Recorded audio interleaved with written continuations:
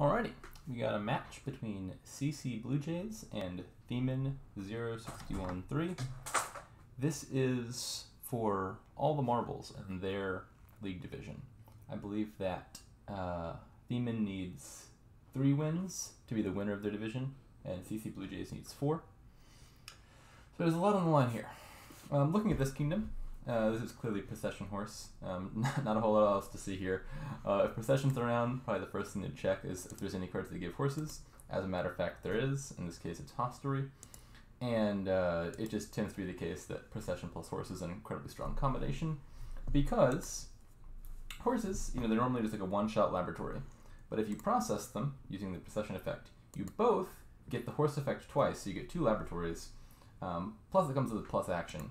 Plus, you then get an extra 4-cost card because horse costs 3. So you process the horse, then you get another procession, which you can then use to, for example, process another horse, get another procession. You play procession on horse on horse. Now you've got like 2 more processions, a 5-cost card, and it all goes out of control fast. Now on top of that, there's also Necromancer here, which means processions don't really run out. You play procession on procession, you get a 5-cost, like say Lost City. Your procession's in the trash. Now your Necromancer can play the procession. And so this combination is just like utterly bonkers. I would expect like roughly turn, I don't know, like 6, 7, 8 around there. It just kicks off and then like you win the game in a turn. I would think that probably the open here, there's a lot of possibilities here. I think on 4-3 I'd be pretty tempted by Sinister Plot Workshop. Again, most of the things you want here all cost 4, Hostelry, Necromancer, Procession. Workshop can get you all those. Sinister Plot's just like added reliability. You might let it build up for a few turns and then pop it like turn 7 or so to line up your big Procession mega turn. Other option could be like Workshop, Necromancer, or even double Workshop. Necromancer, I actually like opening Necromancer more than most because you can get in like an early Zombie Mason. If you hit like an estate, you're real happy because you got an estate out of your deck and got a 3-cost card. Let's see what they did. So Theman gets Silver Hostelry. I don't understand that. Why would you buy a Hostelry? So like, I was just talking about why Hostelry is good, which is not that like the Hostelry card is good. It's that Hostelry gets you horses, which are really good with the Procession. But the way you get those horses is when you buy Hostelry, if you overpay, or I guess overpay is not quite the right word. If you have extra coins left over, you can discard them for horse. Well, if you buy a Hostelry with exactly 4 coppers, you're getting exactly 0 horses. So that card is doing absolutely nothing for you. It's also a village, and in general, opening with villages is a very bad idea.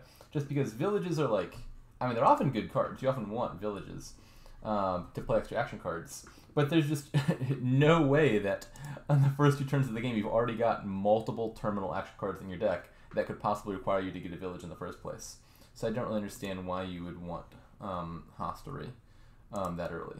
Nonetheless, ccbluejays does the same. Still very confused by this. Then they both get Market Square. Okay, I'm also confused by that. Why would you want Market Square? You don't need the plus buy yet because like your decks are not hitting big numbers. The maximum your deck could possibly hit right now is 6 with a silver and 4 coppers. So you don't need the plus buy because you can't afford to buy like 2 things of value. And they don't have, at this point anyway, any way to activate the like gold gain effect. Not that I'm sure I even want golds in this game in the first place. Pretty sure I don't.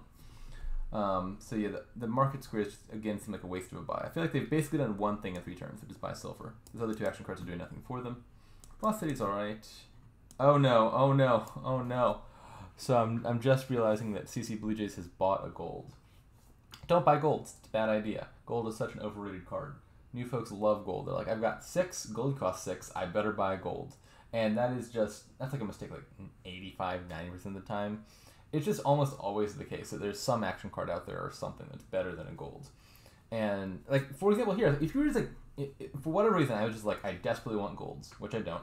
I would think that the good way here to get like unlimited golds would be like Market Square plus Procession or Market Square plus Necromancer as Zombie Mason, or even Market Square, Necromancer, Zombie Apprentice. There's plenty of ways to activate Market Square and just pick up free golds, as many as you want. I don't know why I'd waste my buys on golds. Yeah, I really dislike the gold buy. Also, honestly, the silvers. Like, even the silvers I don't think are very good here. Usually you buy silver if you're trying to hit a key like $5, $6 price point, because silver just increases like the monetary value of like your average hand. None of the 5s and 6s here look amazing to me. Like Duster is fine, it's a lab. Lost City is fine, it's a lab. and it's also village. We don't really need the village effect. But like the key cards I want to play with here are all 4 costs, and so usually the reason you get silver in the early game is like, oh, the 5s are much better than the 4s. Silver will help me afford 5 cost cards. Here that is not the case. So I'm not. I imagine I'd probably get the 0 silvers the entire game of this kingdom. I think you just want like some workshops to gain the 4s or / buy the 4s directly, and then that's like all your deck ever needs to do. Nonetheless, they have not done that. They buy more market squares. Still very confused by this. I'm not sure what those market squares are for. There are 2 cards in this kingdom that can activate market squares effect, which are Necromancer and Procession. Those 2 can trash things. And both of those piles are still at 10. So the value of these market squares is eluding me. I'm not sure why they each have 2 of them. We'll find out. CC Blue Jays continues on the path of buying golds. I'm a little upset by that, but at this point, I imagine that there's very little chance that they're aiming for the proper deck in the first place. Again, I think correct deck here is Procession, Necromancer, Hostelry. It seems they have not identified this combination, so we're going to see them play Market Square Big Money, I guess. I'm not really sure what the game plan is here. It's rarely about gold. It is very rarely about gold.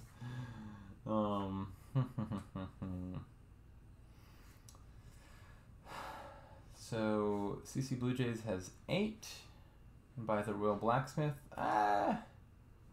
It's okay. I mean, if you're not trashing any of your coppers, then Royal Blacksmith is going to be a little awkward because it's going to discard all those coppers, and so it's going to actually be drawing you very few cards. Not sure I would buy Royal Blacksmith there. Granted, I'm not sure what I would do from their positions in the first place, because they're like this basically just feels like straight up big money, like just big money. Market squares do not really add anything to a big money deck, and I'm not really sure there's a good way to play that.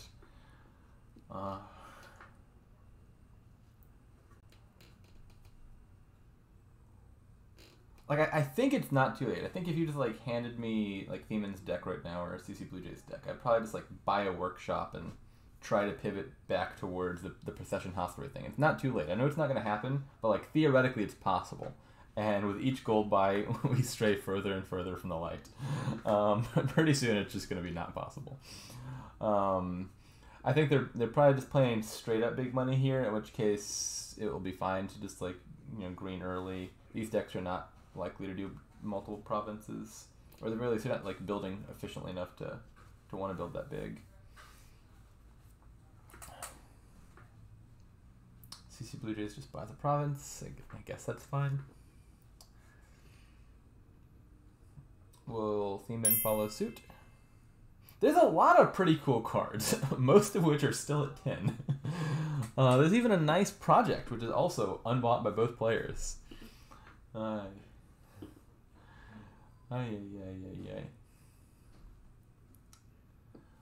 Okay. So do you top deck the estate and buy a 6, or top deck a copper and buy a 5?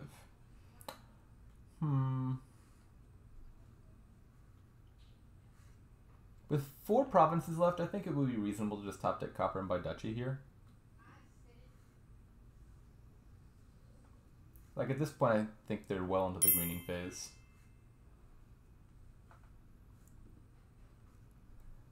Okay, so Kimmy is asking, not sure what to do with proc. Honestly, like, you don't need to know exactly what to do with proc. If you just, like, put the right cards in your deck and you click them in some order, it just, like, it sets itself off, and then you get this really nice combination. But more precisely what's going on here is, so the goal here is going to be to line up Procession with horses. So you'll get the horses off of Hostelry. For example, I would love to have a hand that was, like, Workshop and, like, 3 or 4 coppers. And then I would just, like, Workshop for a Hostelry and then get, like, 4 horses. And then you procession all those horses, and then you're getting more processions, and you procession the processions and procession the horses, and now your processions are turning into Lost City or whatever. And then they're in the trash, so now you can gain Necromancers, and the Necromancers can play even more processions to trash even more horses, and then you just get, like all the piles just empty incredibly fast, and then you, like, buy a Dutch or something in the end of it, probably. You also could, like, throw Market Square 2 into that deck, and then, like, every time you redraw the Market Square, it's going to activate again off the next procession play. And then you could get just, like, tons of golds, Market Square B plus buy, and that could also work. You could also process workshops to get more workshops and then get more possessions off of that. Just like all of these like little 3-4 cost cards are just gonna like spin out of control incredibly fast if you play a bunch of them. I would just forget silvers and golds exist, forget lost cities around. I mean you get lost cities inadvertently because you have to gain 5 costs of something or others. And then you do a bunch of that, you're eventually gonna have a really nice deck.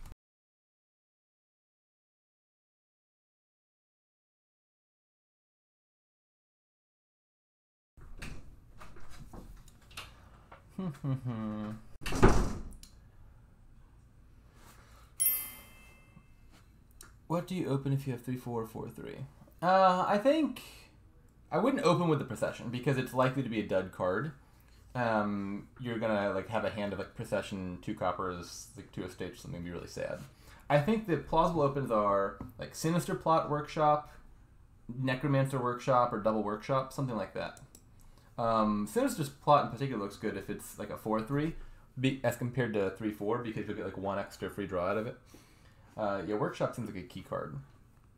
And then probably in that second shuffle I'm adding a Procession. So as Theman, do you buy a province or do you buy a duchy? Unfortunately, I've been a little bit too distracted talking about the Procession stuff to know the exact content of the deck right now. Obviously, seeing CC Blue Jays' hand, I don't think I'd buy the province, but Theman, might have concluded that it was rational to gamble. As it turns out, they don't. They buy the duchy, which is like the safer long-term play.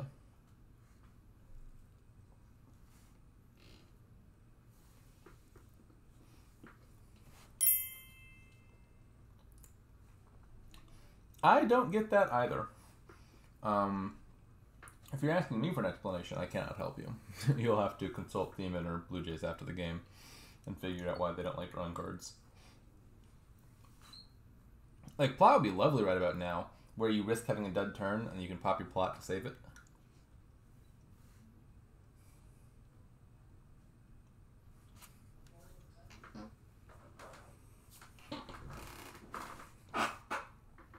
It's a little unfortunate 2 Mandarins have been bought. Both by the same person? Yeah, Theman has 2 Mandarins. I don't like that. Mandarin's just a terrible card. The best way to play with Mandarin is just to not get it, ever. A few reasons. First is it's just like, it's even worse than gold. And, coming from me, that's saying something, because my opinions on gold, I think, are no secret. But it's gold, but it's terminal, so it costs an action, and it makes you top deck a card. Well, there's one exception, I guess I'll get to in a second. But 1 or 2 is already just like way worse than gold. But then on top of that, it has this problem that it top decks all your treasures. And the worst place to have treasures is on the top of your deck, like 95% of the time, because you want to find your draw cards first to then draw to your treasures. And if you start the hand with just treasures, your turn just fizzles out. Now, the one exception is there's this like wonky combination with Mandarin and Capital, where Capital is the card that like it gives you 6 coins and then gives you 6 debt. But the technical way Capital works is it gives you 6 debt when it's leaving play. And so if you put Capitals in play, you get 6 coins, then you buy a Mandarin, top deck the Capital, then you don't ever actually have to take the 6 debt because it never leaves play. And so there's like a silly like Mandarin Capital combination to be aware of. And it's really strong if you see it. But outside of that, you don't buy Mandarin.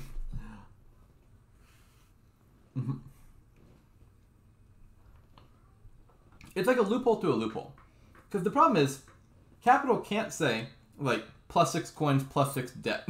Because then it would just be a pointless card. You get the debt, and you have to immediately pay the debt off before you actually bought anything, which make it, useless. And so the way Capital has to work by necessity is it has to, like, give you the 6 coins now, and then give you the debt at, like, the end of the turn after your buy phase. Because otherwise the rules of Dominion would say you had to pay off the debt first before you bought anything. And, the result of that is the little clause in Capital that's like, you get the debt when you discard it.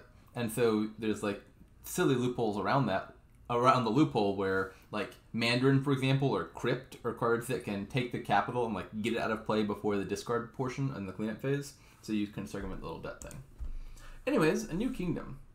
Alright, got a lot going on here. I'm not totally sure what to do in the opening on the face of it. It definitely looks like you can build, because, I mean, Amulet can trash, Hermit can trash estates, Paddock will eventually be good draw. Menagerie's not bad. Courtier's potentially good payload. You would have to reveal Marauder or Amulet with it, but revealing Marauder would be nice because it's a 3-type card. The tricky question here is, do you bother trying to play towards Inheritance?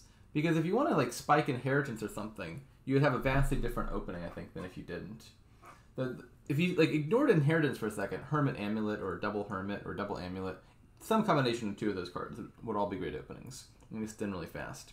Of course, the problem is like those cards are not ones that get you super likely to hit 7 really early. I could see something like Hermit Silver or like Hermit Marauder. No, not Marauder is still too bad. Like Hermit Silver maybe, with the idea of like trying to spike 7 on the Madman turn. I don't know. If I'm inheriting something, I would probably inherit Menagerie. Just because it's like the most neutral card. If there's like a card here costing 4 or less that I would be willing to have just like a bajillion of in my deck, it would be Menagerie. You know, Marauder, Amulet, Workshop, Hermit are all terminal. And Shantytown is a village, but it's basically like a Necropolis and you have a bunch of them. And so all of those cards would like kind of suck to have a bunch of. Whereas Menagerie, I mean, I'd be happy to have as many as I can. And then, oh, I see what you're saying. I thought you meant you inherit the Marauder. Yeah. I could see a world where like the spoils could potentially hit you. Could potentially help you hit 7. Yeah. Like on 5-2, I think I would just take the Paddock and try to hit 7 with that. You could inherit Ruins. Like, you could inherit Ruined Library. That'd be pretty funny. I'm not sure why you'd ever do that, but that would be a legal move. Anyways, let's look what they've actually done. So, Theman gets a Paddock on 5-2. That seems best to me. I could see an argument for Courtier, maybe, because it's like worth 3 instead of 2, so maybe like it's slightly more likely to hit 7. But like Paddock's just a much better card for your deck. On 4-3, Blue Jay gets Shanty Silver. That's... Would I buy Ruin Market? No. Like the only reason I would consider that is if there's just like absolutely no other way to gain things in the kingdom. But here, Workshop and Hermit can gain you stuff, and then eventually Courtier will be a fine source of plus buy.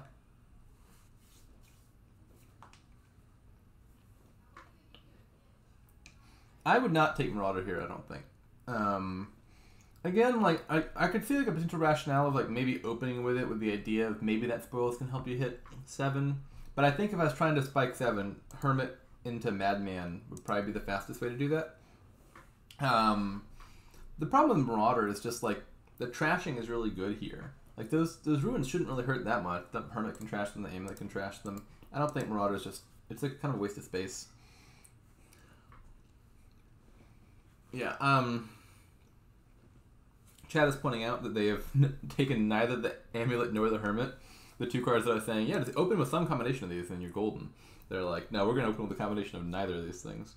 Which, I mean, in Theman's defense, they did have 5-2. So Paddock was like the right opening for them. But then they proceeded to just like continually not get Hermit and continually not get Amulet. Yeah, Marauder could eventually be good, like in the very late game, if you like pick it up as a Courtier target, because it's like a 3-type, which means you could get like buy coins gold or something like that, or non-terminally get like coins and buy. In the short term, Amulet will be sufficient, but you might pick up a Marauder once you're like drawing your deck.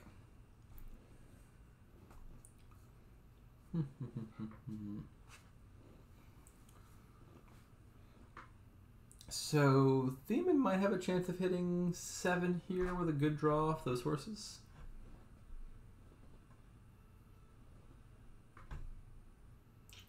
What are we waiting for? I'm unsure why they're deliberating right now.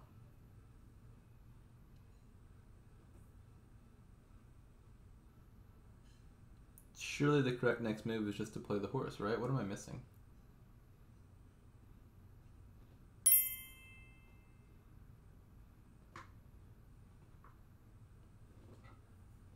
Shantytown counters Shantytown enough on its own, even without the ruins.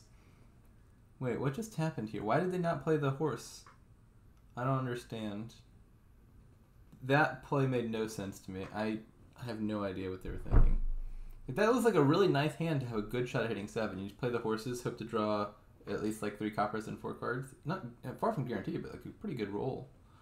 And oh no, profit! No! Oh no, don't! Oh god, they hit 7. They hit 8 in fact, and then they said, you know what would be great for my deck? Another junk card. Oh no, why would you ever buy a province? Blue Jays, no. I'm gonna have to CC Blue Jays on a very strongly worded email about the value of not greeting too early. Yeah, like if you inherit a state, or not inherit a state, if you inherit Menagerie, then you'll get like 8 points on your own just by like taking the 8 estates for free, and your deck will be better for it, rather than adding Province, which is less than 8 points, and also a junk card, and also not Menagerie, and also doesn't get your estates out of the way. Yeah, like the Province really ought to be like a game-losing play on its own. Okay, here we go. CC Blue Jays has exactly 7, so that they can't accidentally buy Province. Will they make the correct play simply by force? You have 7. There's a thing that costs 7. No, not a gold. No. Oh no, no, not gold. Hey. Don't buy golds. I'm so sad. Well, if they're willing to buy gold on 7, I have a very unfortunate suspicion of what they're going to buy on 6 here in this next hand. Hey. Yeah, the 3-4 opening I think is confusing. I think like maybe Hermit Amulet could still be the best way of hitting 7. Like Madman plus a Duration Amulet together could be a likely spot of hitting 7, and then if you like fail, at least you got 2 good cards in your deck anyway. Yeah, I think Amulet Hermit, but with kind of a slightly different goal than normal. Like normally you're opening Amulet Hermit to just trash really fast. Here I actually think Amulet Hermit might be the best way to spike 7, where you let your Hermit turn into a Madman, and you pop the Madman, and you hit 7 that way. I'd probably trash an estate if I could, anyway, with Hermit, because it'll make hitting 7 more likely. You can regain the estates later.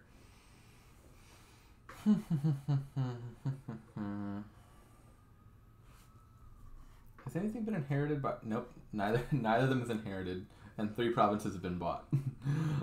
I know for a fact that 7 has been hit at least 4 times this game. Okay, here we go. Theman, it's not too late. It's not too late. Buy inheritance, please. Play Paddock, Toil Marauder, buy inheritance. Again, there's a chance they might stumble into it. They'll be like, oh, I have 9. I could buy Province for 9, but I do want to toil this Marauder. And if I toil Marauder, would you look at that? I have 7. You know it costs 7? Inheritance. Surely one of them will just like stumble. Why did you not... Okay, this order is still fine. You could still do it. Toil the Paddock, and then buy... Okay. No! No! Oh, no. All these... 8 golds have been bought so far. So set aside the whole inheritance thing. Like, pretend inheritance didn't exist. And just ignore that entirely. There's a card in this kingdom that gains you free golds, as many as you could possibly want. Why would you ever buy any golds when you... Yeah, Cave of Sapiens beat me to it. Why would you buy golds one by one when you could just buy Courtier once, or twice, or thrice, and just... like, litter your deck with golds. If that was, like, if you really just wanted a deck full of golds, there's a much better way to do that than to buy the golds. Oy. Hey, Menagerie. Now, imagine if your deck was just, like, full of little Menageries that were estates, and how much more likely you would be to hit.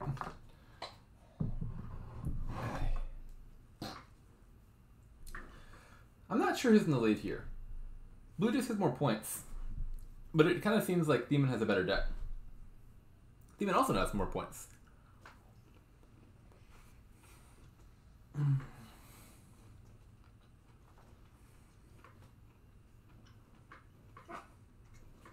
So, takeaways from this game is Inheritance can make for an interesting little gamble in the opening, which is, instead of getting thin directly with, like, Hermit or Amulet to trash your stuff, you could try to get a high roll and hit 7, and then turn all your estates into valuable cards. Which is basically like trashing, because now there's 3 estates which were junk cards, but now good cards.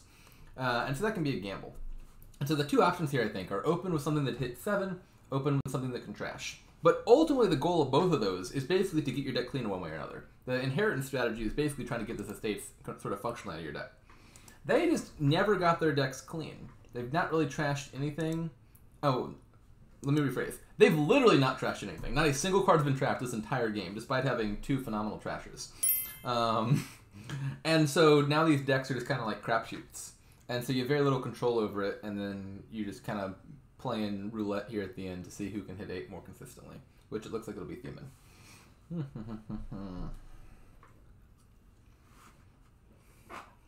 So yeah, trash your cards.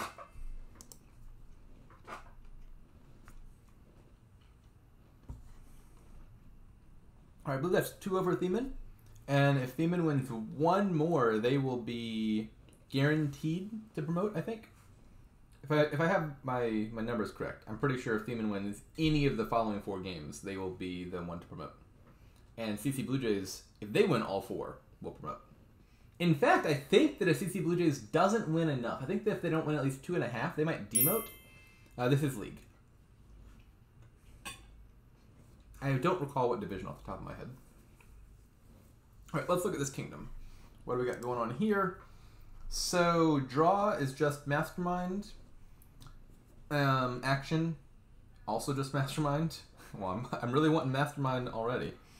We got Trashing with Forager, plus buy with Grand Market and Capital, and Sacred Grove, gains with Inventor. I would think the best deck here is to get really thin and then try to set up like a Mastermind Inventor Megaturn.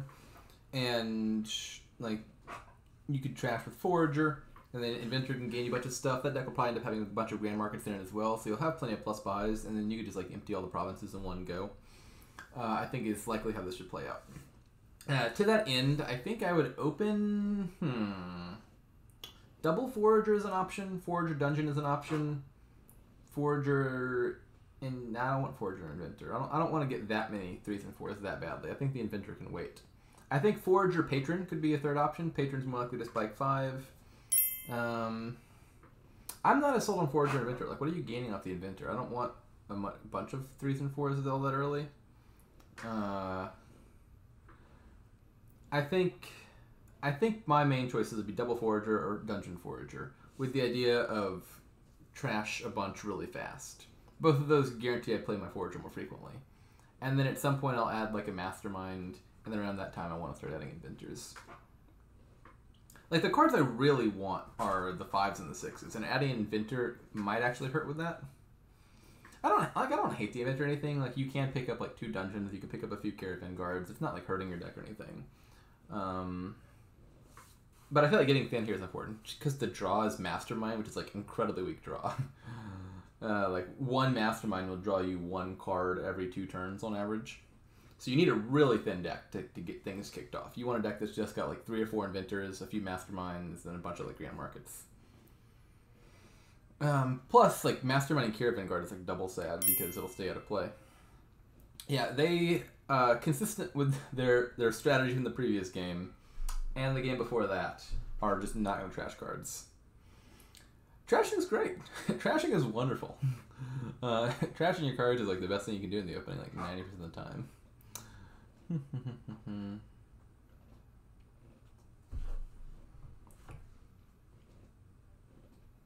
Do I buy Grove? I would think not. Mastermind just seems too important to me. I just want a bunch of Masterminds, and then Inventors, Masterminds, Grey Markets. Like some combination of those cards, and you want Forager so as to not have Coppers and Estates. I don't think I would touch Grove, and I don't think I would touch Capital.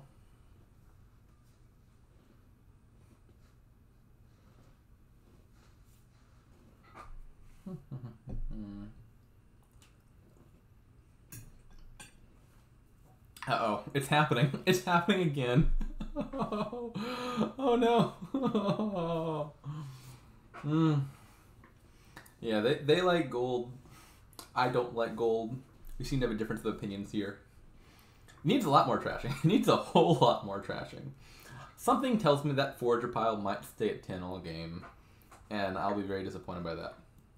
Maybe they'll get Flames Gift. Maybe they'll accidentally have a trasher in the form of the Sacred Grove, and they'll trash a card.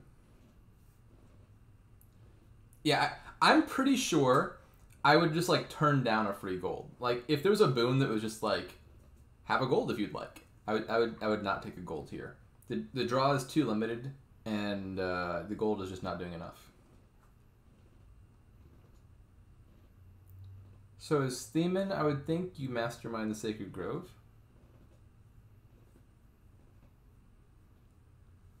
You're going to have oodles of money, and the Grove will give you more total plus buys.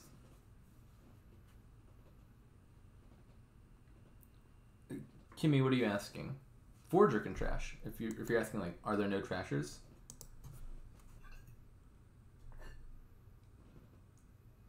Oh, I see. Yes, Grove trashes 1 in 12 times. Please don't discard, please don't discard, please don't discard. Don't do it. Please don't do it. No. They're thinking about it. I know they're thinking about it. Please don't. No. God dang.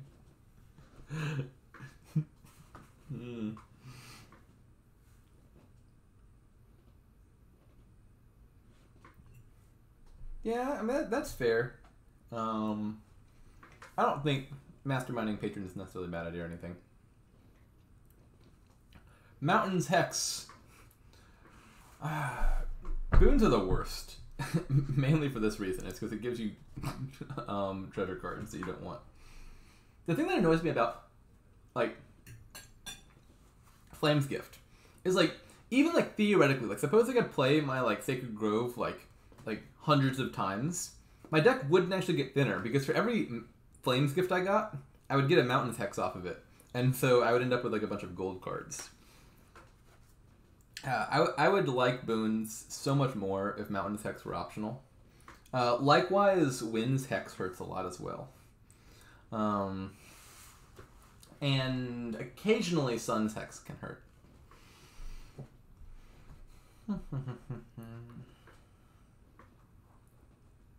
Wait a second. Why did only one of them trash a card? Why did Blue Jays not trash the copper? So Blue Jays was even given the opportunity to trash for free and declined. Oh, wait, no, I got it backwards. Oh, I see. Theman was the one who declined to trash. Blue Jays did, in fact, trash. I misread the log. Yeah, fair enough. So, we have now had, I believe, one total starting card trashed across 2 players across 3 games. So they're batting 1 for 60.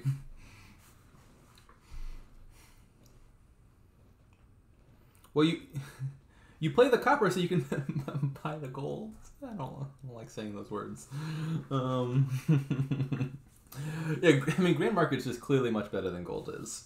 It's 2 coins, but it's also not taking up a spot in your deck. So it's like, imagine you had like a Grand Market and then a gold, and you play the Grand Market and you drew the gold. That'd be like 5 coins instead of 3 coins.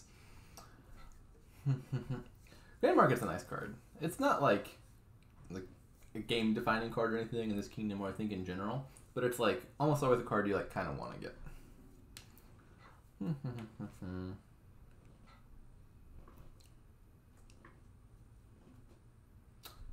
And Theman does not want to get Grand Market. They could have not played this coppers and bought 2 of them. Here they could. I mean, this could still be fine. They could buy like double Mastermind Inventor or something like that. At this point in the deck, I think it's actually probably better to just buy 2 Grand Markets than to do the Mastermind Inventor thing, because like they haven't trashed their cards at all. The Mastermind Inventor deck really requires lining those cards up effectively, which they're now not in a position to do because they filled the deck with junk. So given that you have a deck that's already mostly junk, I would rather add money cards like Grand Market, I think.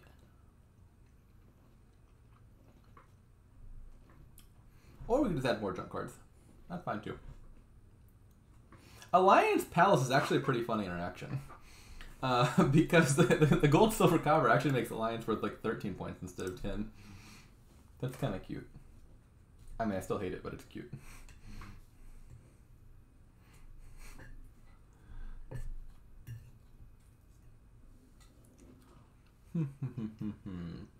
Will-O-Wisp. That's another one that should be optional. Every once in a while, like with Wolfden, you don't want Will-O-Wisp. Like, most of the time, Swamp Skip is an amazing boon. But there's no good reason it should be mandatory. Discard the coppers. And draw 2 more. Yeah, all the boons should be optional. It just seems like a very clear improvement.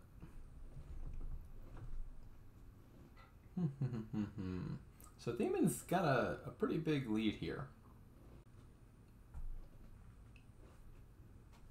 Where did this go awry? Let me see if we can figure that out. They have the same opening.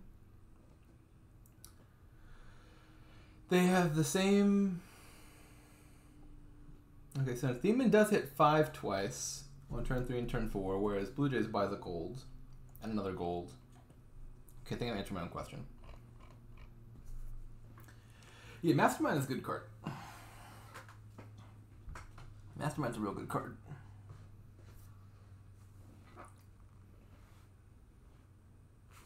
Hate Mastermind like it's weak, or is Hate Mastermind like fun-wise you don't enjoy playing with it?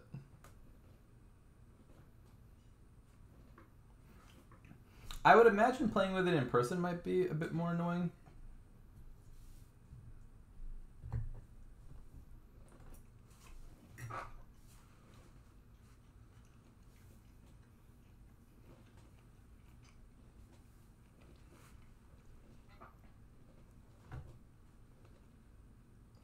Yeah, Theman actually has had some pretty fortunate Mastermind luck. Like, part of the value of trashing all your junk cards is that your Mastermind is guaranteed to hit. And they have not trashed any of the cards, and they've added hella junk cards with those alliances. And so it is far from certain that their Mastermind finds a good target.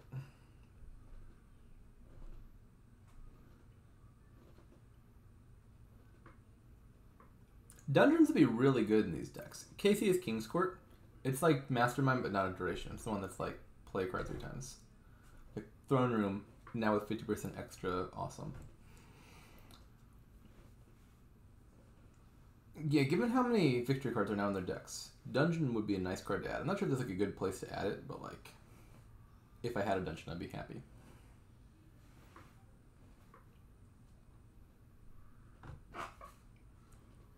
Theman once again lines up their Mastermind of Sacred Grove.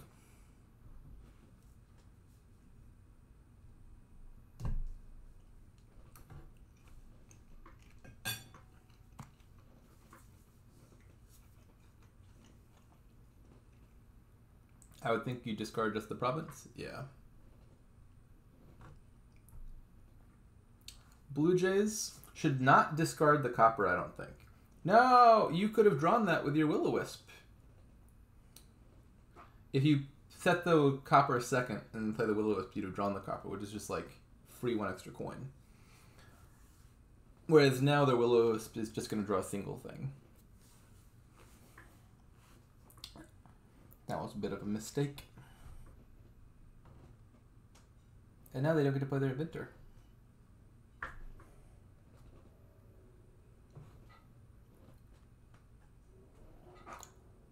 This is looking like a win for Theman.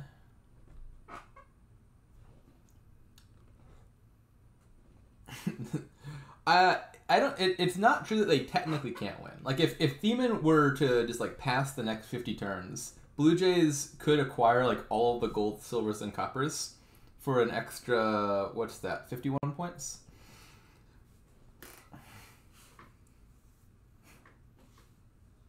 Yeah. It is not literally impossible. It is, like, impossible providing Theman continues to play the game.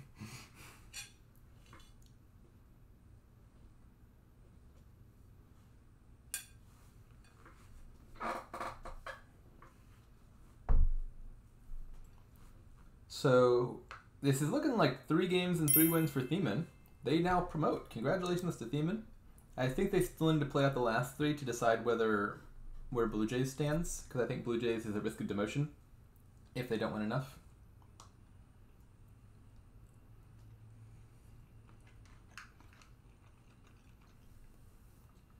Not 100% sure on that portion, but I think that if Theman continues to win, Blue Jays might demote.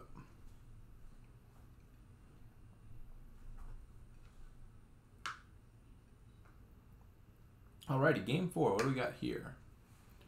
Looks like Goons make a turn. So we got Trashing with Research or Better Research with Apprentice. You can also trash with Ratcatcher. You got Draw with Diplomat, Research, Apprentice, Crypt. Action is Walled Village or Diplomat. Plus Buy is Goons or technically Contraband or Traveling Fair. Plus that actually is also technically like plus action plus draw if it hits. And we're going to attack with Sea Hag. Sea Hag doesn't seem super important to me. I would think that the opening here is probably Research Ratcatcher or Research Silver. Either of those two. I think I want to get a Goons pretty early. The attack seems like it'll be pretty annoying. And then... okay, there's so many ways to trash here, though. Like, one of them's surely going to buy, like, a Research or an Apprentice or a Ratcatcher at some point. I have faith. This is the game they're going to start trashing cards. Yeah, on 4-3, you could do top deck Ratcatcher. That's not a bad idea.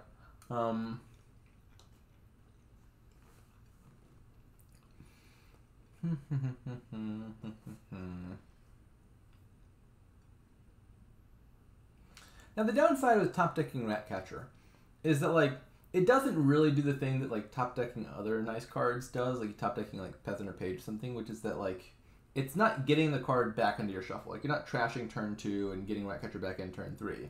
It's basically, like, kind of guaranteeing your Ratcatcher, like, got top decked turn 3. Because it's still missing that shuffle. And so it's not, like, obvious to me that it's, like, a better play than Research. But I think it's at least competitive.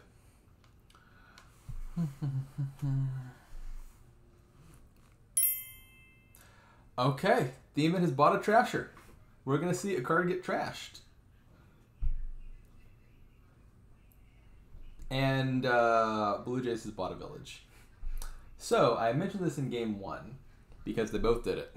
But don't buy Villages in the opening. Villages are good when you have multiple terminal action cards to play. For example, multiple Goons, or like a Goons and a Sea Hag. You would want a Village roughly about the time that you have multiple terminal action cards in your deck, which you cannot conceivably have this early in the game. So there's no reason to be adding a Village when that Village is doing literally nothing for you. Like this Walled Village, look, it did nothing whatsoever. They have the same like 5-card hand they would have had without the Walled Village there. And so it's just like a wasted buy.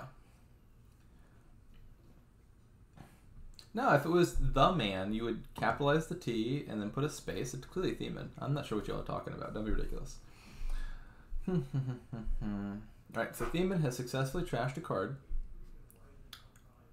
I think this is the first card Theman has trashed in 4 games. Oh, Proteus is suggesting maybe it's Theman. That's possible. Could not rule out Theman.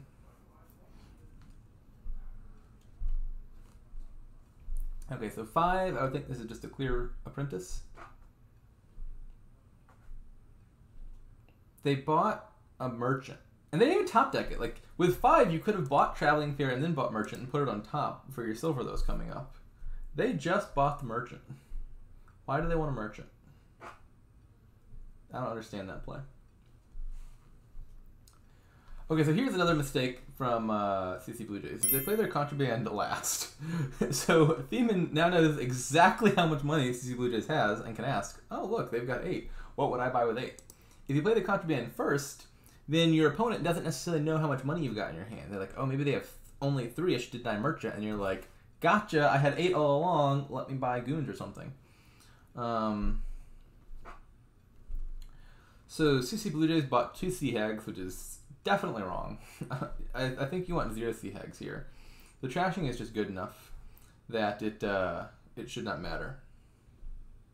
Yes, and the optimal way to play Contraband is to just leave it in the pile. Contraband is a very bad card.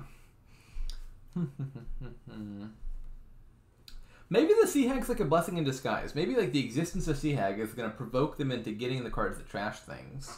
And then they'll just, by necessity, have to use those cards on something. And they'll end up trashing their coppers and estates as well. I have actually gotten Contraband twice recently. And both times it was because Inheritance was on the board. And adding basically a gold for 5 was a decent way to spike Inheritance. And that's like the only times in recent memory I can recall ever getting Contraband. Oh, the one other context is like mass Contrabands with Triumph can be good. Like you add in a bunch of Contrabands like on the penultimate turn to be able to afford Triumph because it's a gold and a plus buy, so it helps you buy Triumph. And they can't deny you from buying that. That's like the other context. So Cavo Sapien is asking, did they pass up a free Ratcatcher? And the answer is, you're forgetting that Ratcatcher trashes cards, and we don't trash cards in this game. Trashing cards is for people who don't cherish their possessions. ccbluejays and Theman use every part of their decks. They don't let any go to waste. Remember, there's starving children out there who love to have 3 estates and 7 coppers. On 6, I assume this is Goons. Again, Apprentice or Top Deck or Research could also be fine, or Top Deck a Diplomat even. Something like that. So given that we're probably never going to see the place where this deck should have gone, I'll discuss for a second what these decks really ought to look like. So Research, Apprentice, and Ratcatcher can get rid of all the starting cards. So you should have like no coppers and no estates. And if they pass you curses, you can get rid of those too. And then you've got Draw with Diplomat. You got Draw with Apprentice, you got Villages, Walled Village, and Diplomat. Some combination of those will allow you to play a bunch of Goons. And then you can just buy tons of cards. With like 5 Goons in play and 6 buys, then you're scoring like 30 points per turn. So the goal is to just play Goons and stuff all the time. I imagine probably the best draw here is just like a boatload of Diplomats. Because if they hit you with Goons, then your Diplomat's guaranteed to work. At least the first attempt you play it. The only argument against that is potentially like Diplomat plus Apprentice don't play well together. Apprentice will make your hand really big and the Diplomat will fail to activate. But I think if I was forced to choose between the two, Diplomat seems like the better one. And so it also means you can't play with a Crypt, which, I mean, I don't think you want to play with Crypt here, but like theoretically, that would be a disadvantage. Yeah, Ratcatcher is another way to activate Diplomat. Like, even if they don't hit you with Goons, you could, like, call Ratcatcher to trash a card.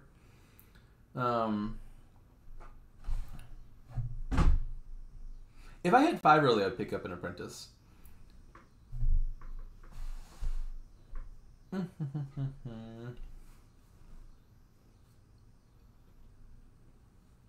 Yeah, like, Research is, like, discount Apprentice. If I don't hit 5 early, I'm not, like, losing any sleep over not getting Apprentice. You could live with just Research and Ratcatcher. But if given the choice between Research and Apprentice, I wouldn't buy Research over Apprentice.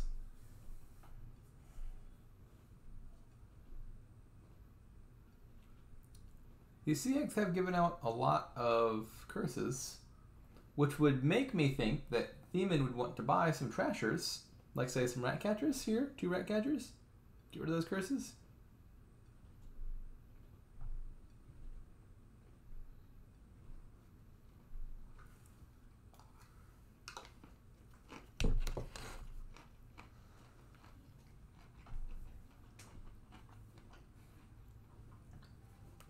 Blue Jays still playing Contraband last. Little unfortunate.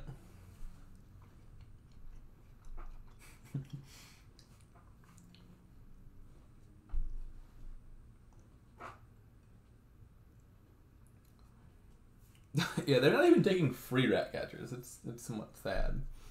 But they are taking golds. This is yet another kingdom where I would not buy a gold. Wait, have we actually seen any kingdoms yet where buying gold would make sense? I'm pretty sure none of them. I want to say none of the kingdoms we've had so far would ever make any sense to buy gold. I mean, kingdoms like that do exist. Occasionally you will buy gold. Even I buy gold myself on the rare occasion. But it tends to be such an overrated card.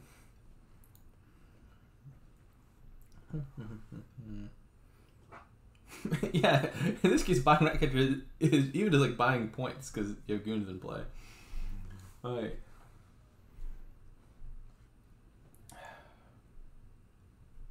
At this point, those cards, your estates and your coppers, they're like antiques. You know, they've been in your deck long enough, you've been through thick and thin with them. It would just be, it'd be rude to trash them at this point.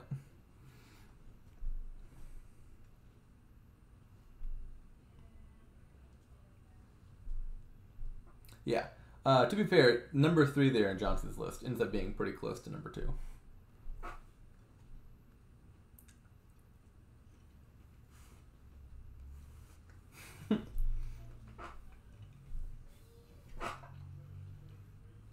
You really shouldn't have a crypt here in the first place, though, because it plays poorly with the diplomats that you should have but don't.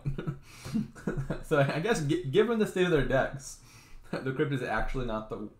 No, the crypt is still pretty bad because they both have a bunch of goons, and so you're going to struggle to line up a big crypt turn here, I think, with like... They haven't touched the draw cards. Diplomat and Apprentice are still at 10. So I'm not sure how they plan to line up a big crypt turn. Like, the ideal scenario for crypt is when either A, you can just draw like your whole deck once, with like Sinister Plot or Madman or something, and get off like one big crypt turn and stash all your coppers away. Or B, there's just no other way to trash coppers and it's the best you got. Or ideally a combination of those two things. And neither of those is particularly true here. I mean, you could like apprentice a high value card. Like you could apprentice another apprentice or a gold, or I don't know why you have a gold, but like theoretically you could use apprentice to have like 1 or 2 big turns, set aside all the coppers at once, and then you're like kind of trashed for a while. But I just don't want crypt in the first place. I'd rather just trash the cards. Plus, crypt makes diplomat hard to activate. Now, the way diplomat works is it gives you 2 actions if you have 5 or fewer cards after drawing, which in like 99% of context, barring relic or something, basically means you have to have 4 or fewer cards in hand when you play the diplomat. So if you have a 5 card starting hand, oh my goodness, they did it! They're learning. Are they listening in? Are they have they defined the correct play all of a sudden? All right, they're improving. This is progress. I like that. Good on you, ccbluejays. Anyways, the other thing with diplomat, you know, if you have a 5 card starting hand, diplomat doesn't work. And so the way to get diplomat to work is you need to like be able to reduce your hand size by at least 1 to get down to a 4 card hand, and then diplomat gives you those +2 actions and isn't just a terminal card. So like Ratcatcher would be a good way to do that here, for example. Trash a card at the start, then play diplomat.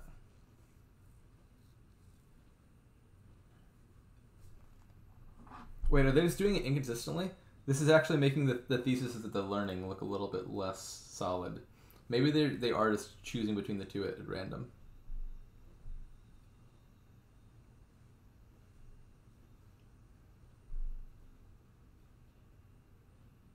Yeah, when your main payload is not treasures, like goons here, then having a draw to X-Lot city is pretty good. You know what doesn't help a lot in a goons game? Province. Ay. So, you got a kingdom with goons, and you got a kingdom with an engine. You can score basically unlimited points. Goons can easily get into the hundreds. It is not uncommon to see like 100, 200, 300 points in a goons game. So there's just no reason to buy Province. Province is A, not a goons. That's $8 that could have gone towards your goons budget. And B, it's a junk card that's hurting your deck. Maybe the goal is to apprentice the province, or I guess research the province. Best goons combo. Probably like all the cards that are just good anyway. Like Recruiter is great with goons because Recruiter just does everything. It trashes and gives you actions, and it draws asterisk. Goon's Watchtower is pretty nice because you can buy extra coppers and then trash them immediately with Watchtower. So you can be scoring the whole game without having to worry about hurting your deck. I see a problem a lot of people make with goons in the early phases is that like, oh, goons give me points. Let me use every buy every turn. And they like buy a bunch of coppers when they've got like 1 goons in play. And that destroys their deck before they ever get to have like a big mini goons turn. Watchtower actually makes that viable because you can buy the coppers and then trash the coppers as they come in the Watchtower. Yeah, that's also a good point, is if you have a small hand size anyway, which you would in a Goons game, Watchtower draw is actually much better. Now, the downside of Watchtower, of course, is Watchtower and Goons are both terminal, and so you need a lot of villages to support that deck. Contraband last. Now, Theman's going, they have exactly 8. They should probably deny Goons anyway, honestly. But in this game, I'm assuming we think provinces are good buys, and so they're going to deny province. Incidentally, this was actually strategic. So playing Contraband last caused Theman to name province, which then caused Blue Jays to buy the correct card instead of the card they would have bought had they had the opportunity. Now they could have bought Traveling Fair first. If you buy Traveling Fair and then Goons, you can top deck the Goons and then play it the very next turn. Yeah, here we were dissing on Contraband, and in fact, it was like 4 layers deeper than we were thinking. A Rat Catcher has been bought. Better turn 25 than never.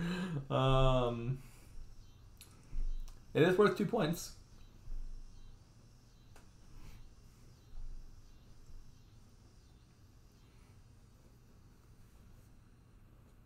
In their defense, they don't have any rats in their deck, so why would they need rat catchers?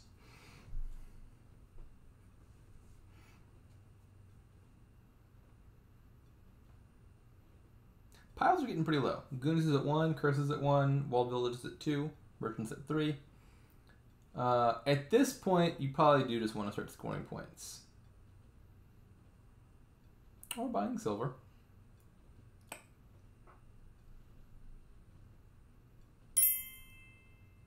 Yeah, I would definitely research the gold. Big turn. Let's see, is there a win? They have... Actually, yeah, maybe they do have a win. Let's see, you can trash the curse, play 2 goons. You've got 4, 8, 12, 14 money. You can buy goons, cursed village... Not cursed village. Goons, curse... 4, 8... I think it's... That's enough, right? That's enough. Are they going to see it? Yeah. Goons, Walled Village, curse.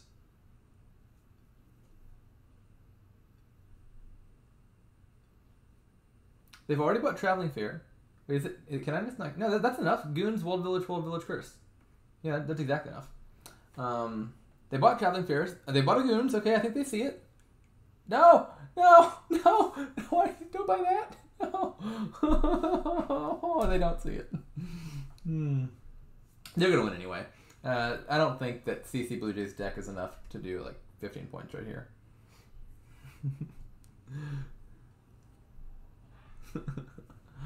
Yeah, they've clearly just been intimidated into buying the Rat Catcher. This is our fault.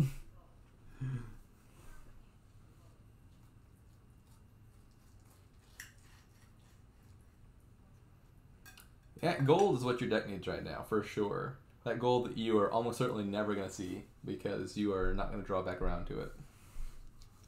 Like, CC Blue Jays should just be in, like, desperate point scramble mode. Like, oh, look, the piles are basically empty. I should score as many points as I can, as fast as I can. Buy the curse, buy the curse, buy the curse, please buy the curse. No!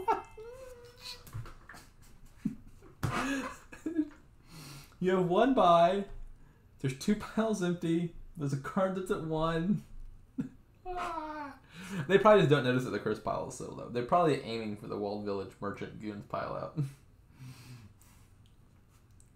out. That would be hilarious if CC Blue Jays is the one in the game. I think Theman will notice that they should buy Walled Village here. If for no other reason, they've just been buying tons of Walled Villages this entire game.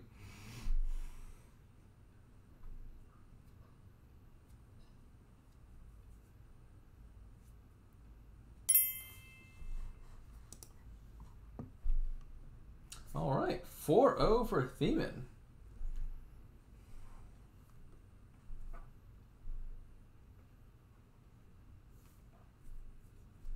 Possession! All right, neither of them has a ban list. We could see any card here. Oh no, oh lord.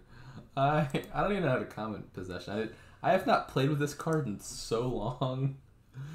And I think you have to here. This is definitely a possession kingdom. Oh my. Oh me, oh my. Man, I don't know anything about possession. Honestly, it's just like I have like vague, distant memories of these horrific experiences where possession was in kingdoms, and it's like kind of blocked those out of my head. So let me see if I got this right. Same. I have it banned. If you play possession and your opponent has a sanctuary in their deck, you can just cause them to exile their whole deck, right?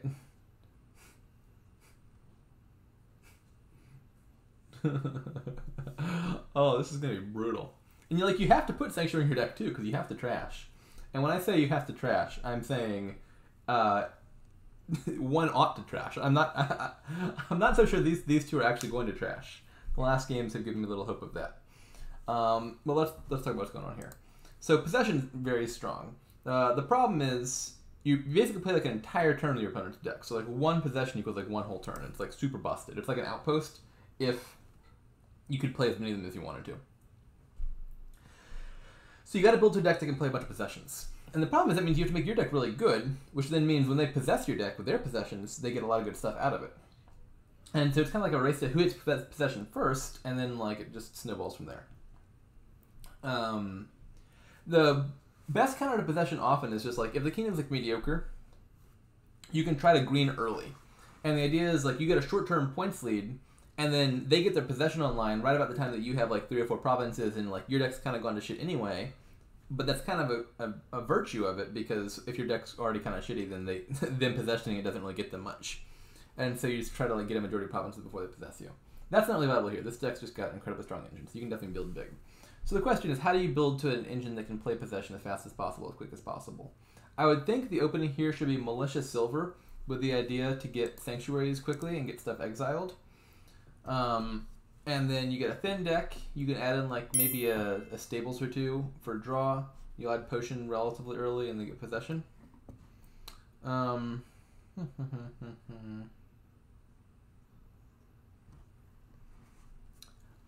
would think sanctuary first seems pretty clear to me. I really want to get rid of those estates. I think I would even take a second sanctuary before the first stables.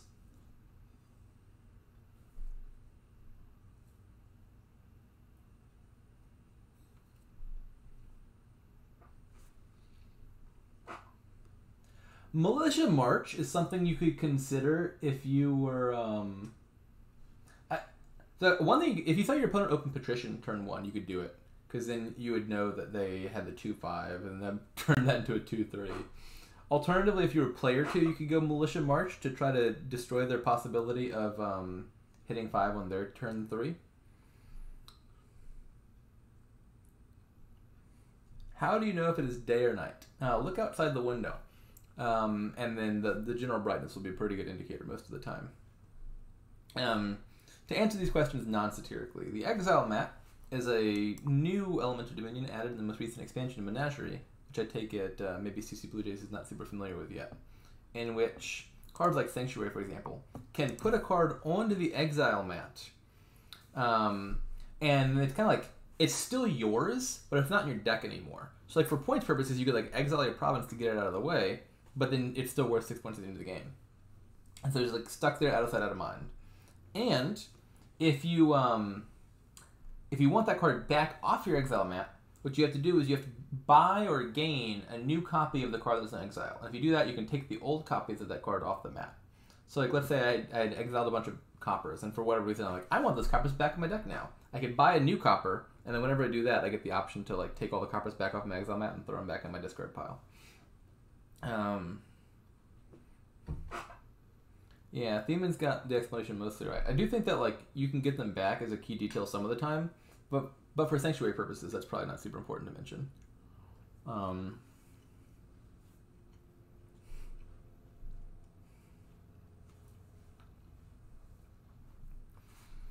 Let's see.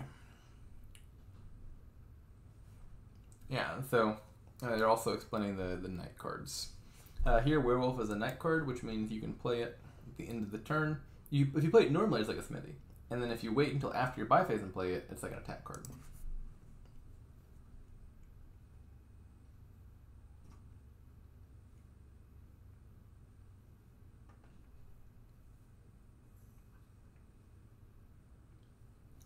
Yeah, it is kind of important. Like, I believe, although I don't actually own Menagerie, that the physical game, the Exile mat has text on it explaining how it works. But there's actually no way to view that text here.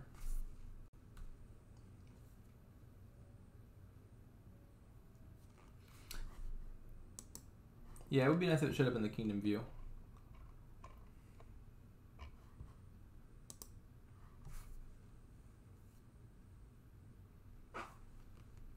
Anyway, I've kind of lost track of where we are at. Let's see what they've done. So, Blue Jays opens Malicious Silver. I like that. Theman opens Groom Silver. I'm not as much a fan of that. I mean, Groom's a good card in most kingdoms, but, like, you don't want a bunch of Militias. I mean, you can gain some patricians, but those are going to run out fast. Now, in spite of that, the biggest drawback of Groom is it makes you really unlikely to hit 5, because Groom is itself not worth anything in the turn you play it. And so, despite all that, Theman manages to hit 5 anyway, despite Blue Jays having the opening that's much more likely to hit 5. So this is a really fortunate turn 3 for Theman. Blue Jays hits 4 and buys another silver. Oh no, I didn't notice this yet. Oh no, oh no, oh no. Blue Jays bought a city. City's a village. Why do you need a village when you have one terminal action card in your deck? I don't know. It's just like a really expensive $5 village. Village is a $3 card. City, for quite a good portion of this game, is just going to be a $3 village, which they spent $5 on. Because these things are not going to come into play until late in the game. There is a ton of good 5s here. Sanctuary, Stables, even Werewolf is a good 5. And they passed up on that to buy a card that does literally nothing for them for the foreseeable future. That is an egregious mistake, I think. Like, game-losing mistake in a good game. Then they bought gold. At this point, I'm just kind of numb to it. That gold also could have been a Sanctuary, though. Could have even been a Stables.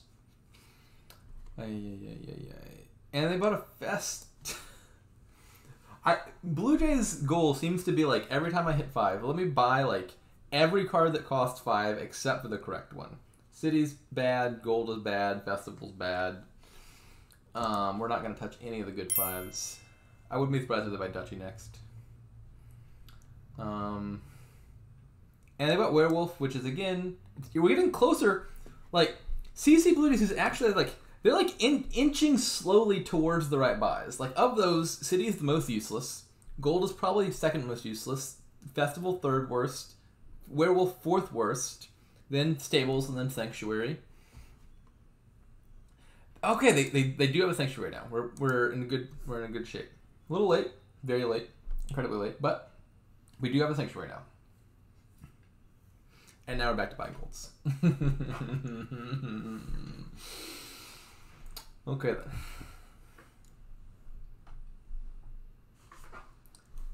Maybe that was actually strategic. Maybe they're like, Theman just got a potion. They're going to be possessing me.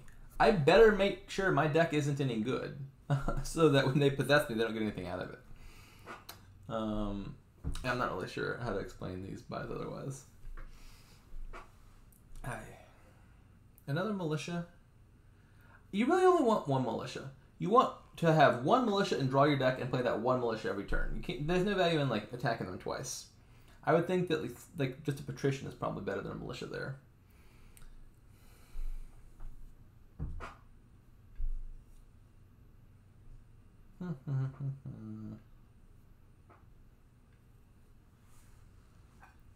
City Court is a really strong card, but I think it's actually not super amazing here, just because it's going to be hard to line up when you're getting militia attacked. Okay. Stables is also not amazing for the same reason. Some combination of those cards is going to be fine, though.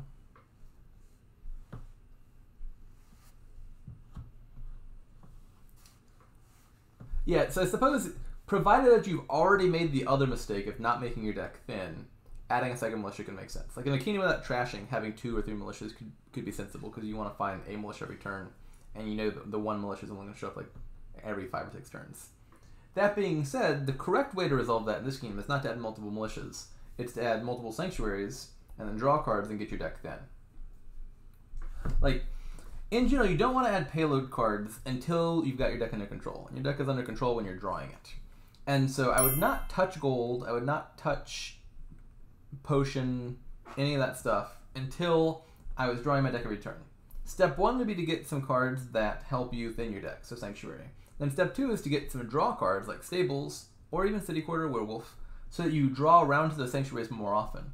And once you've exiled most of your starting cards, then you can start considering, oh, I'll add in a potion, I'll add in a possession, and so forth.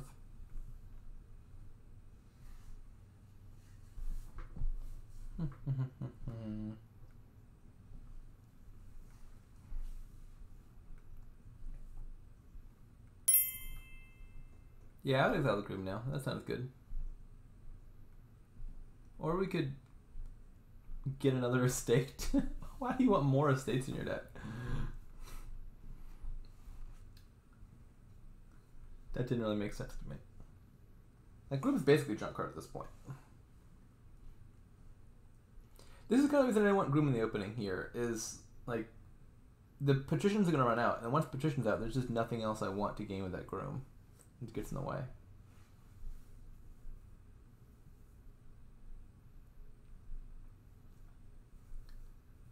We are not playing with Stables, it would seem.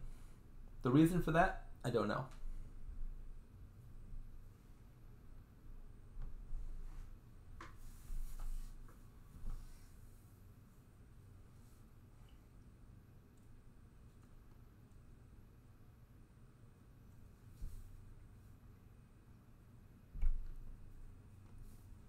Five potion feels bad. They really like the cities. I don't know why. Again, they're just villages. There's like really expensive villages. Yeah, Owl would have been a good play.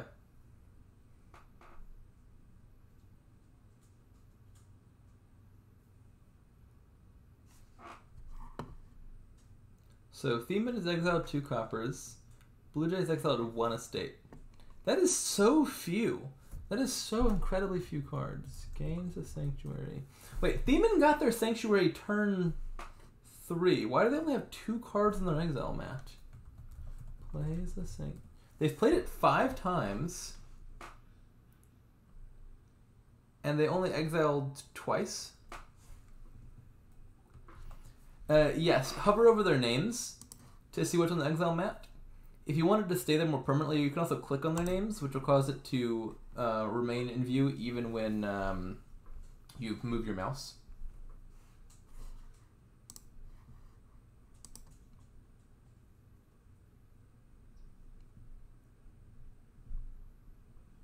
I actually didn't know that latter one for quite a while.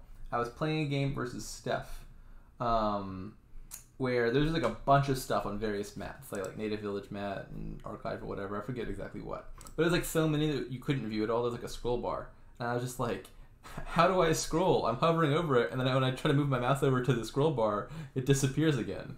And I was unaware that you can click on their names to cause it to stay there, and then you can like move your mouse over and scroll down. Fortunately, at the time, I happened to be playing the guy who made the site, and so I was just like, help me please, and then Steph explained how to do it.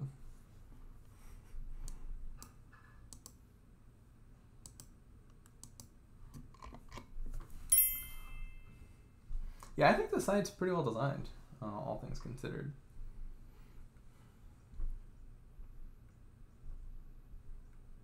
I guess it helps that you have someone who is like a very competitive player themselves, because they kind of naturally know what good site design is going to look like.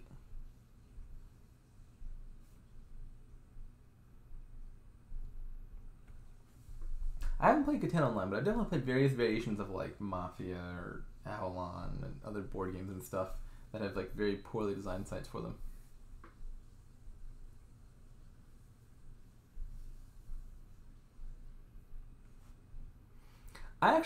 My first ever game of Dominion was on Tabletop Simulator, which I think no longer even has Dominion. I want to say it got like scrubbed from the site because, I don't know, I guess like copyright or something.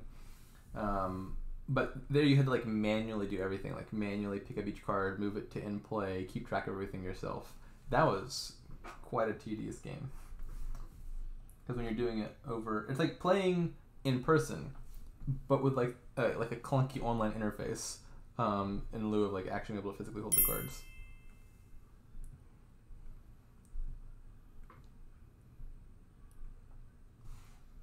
Let's see how exiling is coming.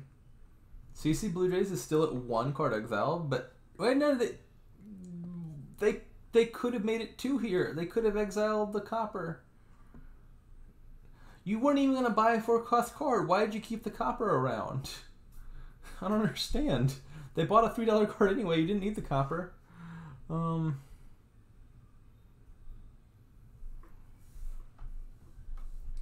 Yeah, so Way of the Owl is going to be like a nice counter to these militia attacks because you have a 3-card hand, you can draw back up to a 6-card hand. It's like you play a village or something, you know, Lord knows they have plenty of villages, and then you play another card as Owl, and then you have a 6-card hand. It's functionally like +3 draw, like 3 labs.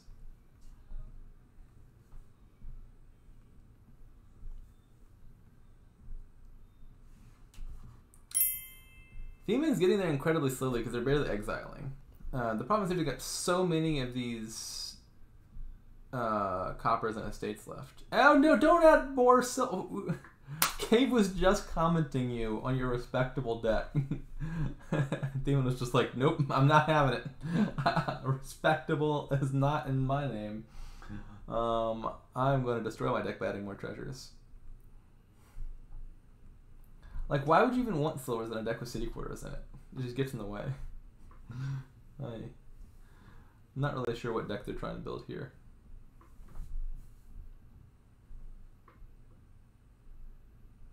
This would be a good turn to Owl. Discard both silvers, play city, play Patrician as Owl.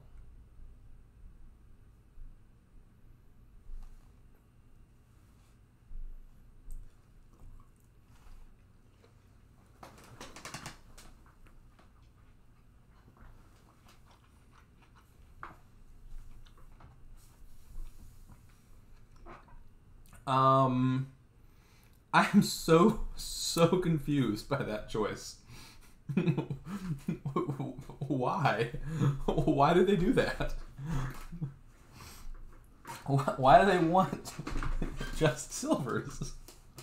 To discard the bet. It's like a pillage attack. Like their best 2 cards got discarded. And they bought a gold. You know, on top of exiling things, Sanctuary is also the plus buy source here.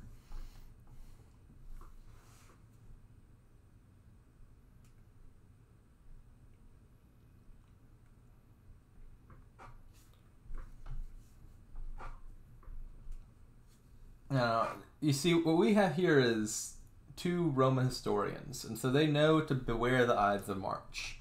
They're not going anywhere near that event. Even if they have possession in their discard pile and could play that possession for just 3 coins. Yeah, that's fair. Possession is sort of plus buy if you ever play it.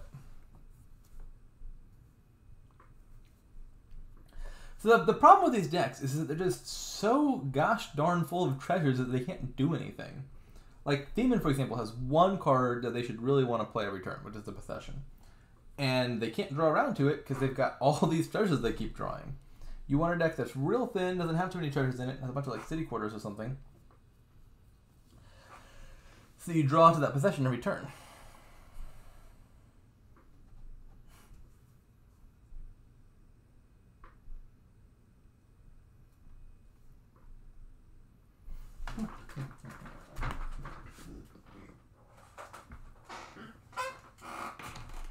Alright, possession time. Please no more silvers. Please don't do it.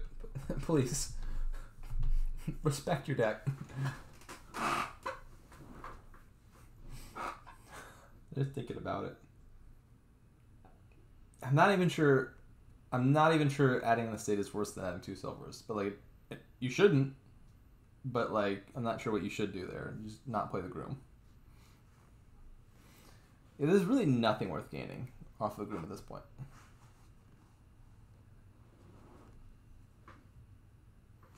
Yeah, plus like the horse will be nice once.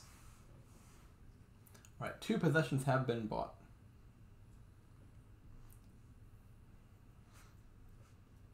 buy a stables or a sanctuary? Probably sanctuary, I think.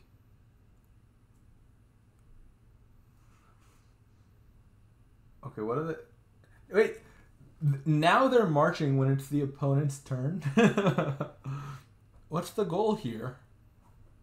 I don't understand. What card are they wanting to march?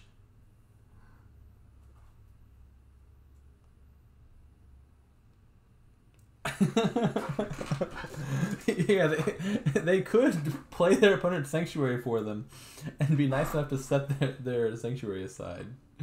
That'd be hilarious.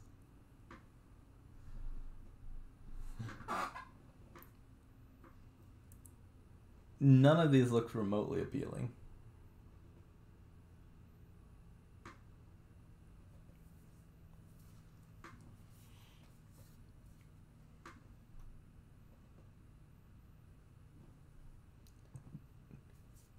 I mean, you shouldn't march Groom because it's going to junk your deck.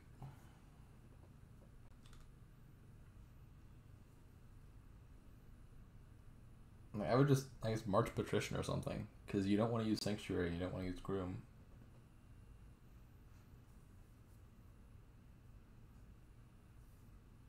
They did it! They did it! Oh no, I don't think they realize what that does. Or maybe they do, and they're just being friendly. So to be clear, Theman, while possessing CC Blue Jays, has set Blue Jays province aside for them on Blue Jays exile map. So basically they're cleaning up Blue Jays deck.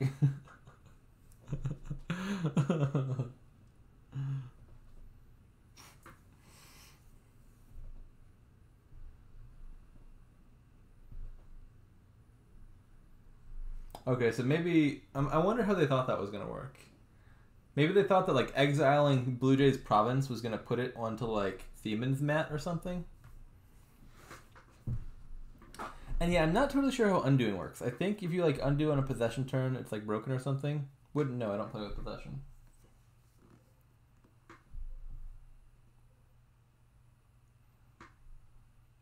I believe, in fact, that this debt thing was a edit made to possession.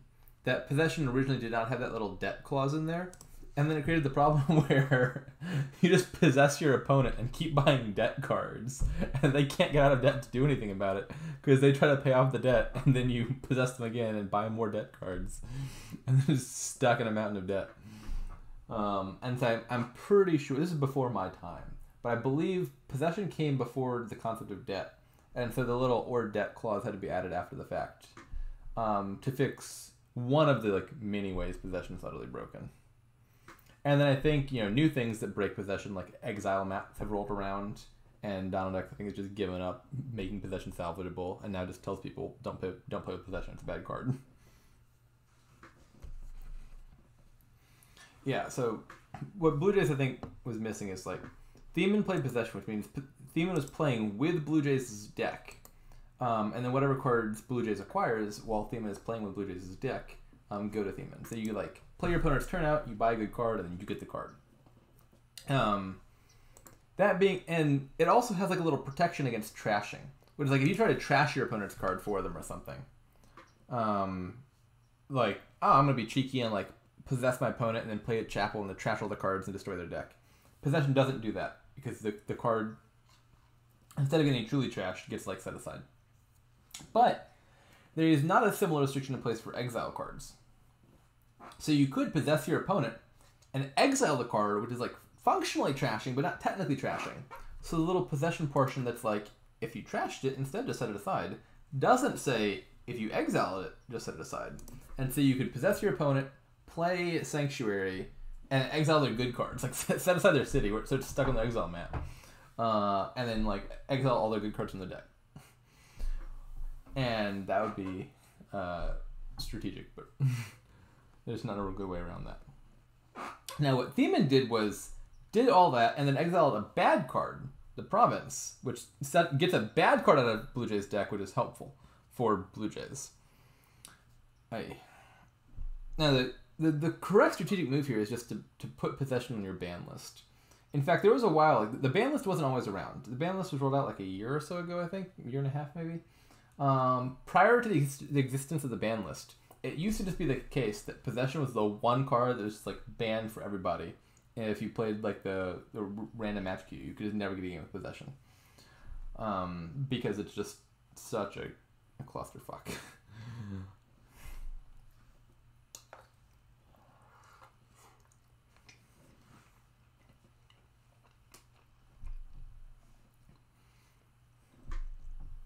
Yeah, a hand of City Quarter and Silvers is honestly Theman's just dessert for what they've done to their deck.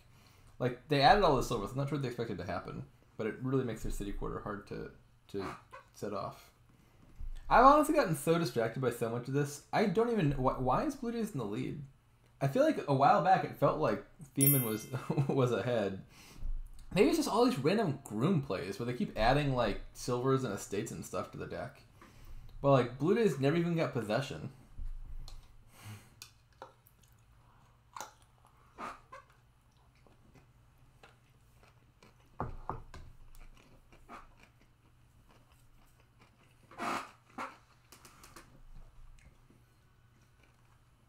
Yeah, like, possession's really good in Engine Kingdom. Which, I mean, this ought to be an Engine Kingdom. It's incredibly strong. But they're not playing it like an Engine Kingdom. They're playing it like Money, where they're just adding a bunch of treasures. And possession does less good in those decks because you see the possession every once in a blue moon.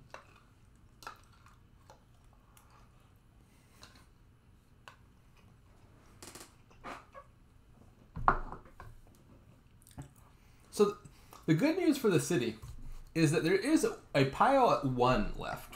And so in that pile, the province pile goes to 0. The cities will all of a sudden be laboratories. And then they'll be really good. But yes, it does look as though this game is going to end before these cities ever actually do anything at all. They are never going to activate, let alone get the, like, double activation with 2 piles being empty. Because the first pile that's going to run is province. Okay, now Theman's deck is doing some things. We're getting somewhere. We're getting somewhere. Please just get rid of that godforsaken Groom. Exile it. Exile it to the depths of hell. Or gain more states. That's fine too.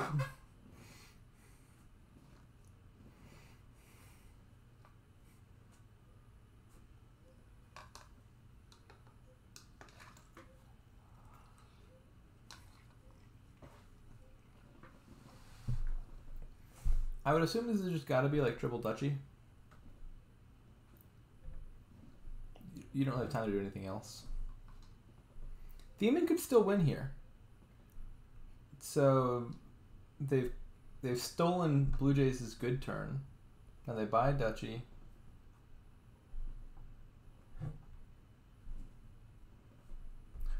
Yeah, Proteus has a good point in chat, which is you didn't need the money from Militia. So playing the Militia actually attacks your opponent's hand, which is the hand that you were about to possess, which gives you a worse hand to play with on your possession turn. So it was definitely better to just not play the Militia.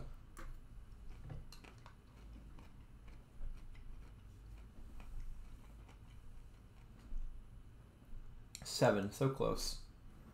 I would just buy Duchy Estate here. Just run up the points. Yeah. Now is this half points? I think there's no way. No, it's not half points. Theman could still technically win by getting all the Emporia.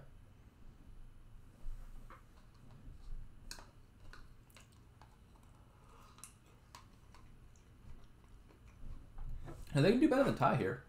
There's 10 points sitting in the Emporium pile.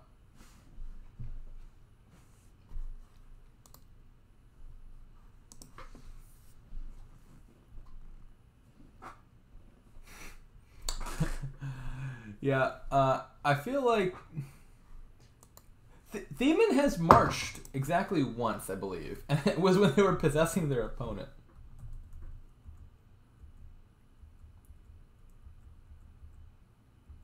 I'm controlling March, and it's showing up a ton, but that's just because chat keeps talking about it.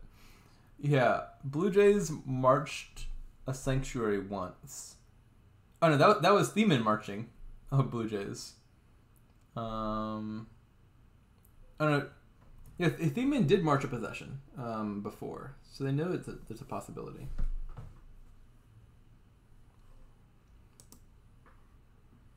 I don't like the gold buy. I mean, it's not doing anything for you really. I would have just bought probably Emporium to lower that pile so there's fewer points on the table for my opponent to take.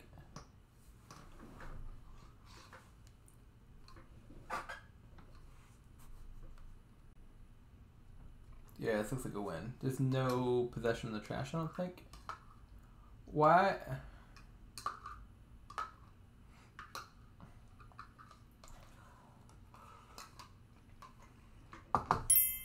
Alrighty, Blue Jays puts the points on the board. We're not going to see a clean sweep. So I believe it is now 4-1 in Theman's favor going into the final game. I honestly lose track like every single time I try to commentate a game.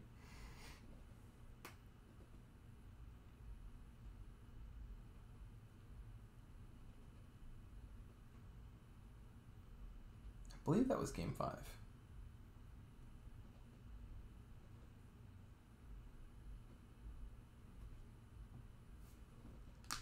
We're actually set to end this at a reasonable time. They're going to finish before 2 hours, despite starting late.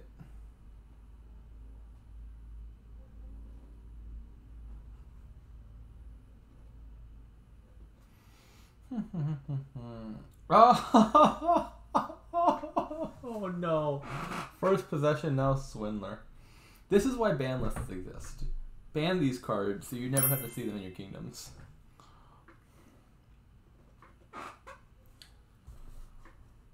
Oh goodness. Goodness, goodness.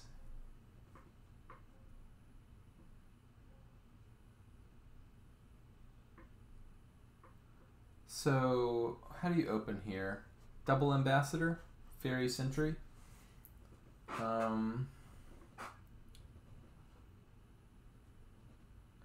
think I would open with Sentry. I think I just want a Fairy Sentry by Sentry.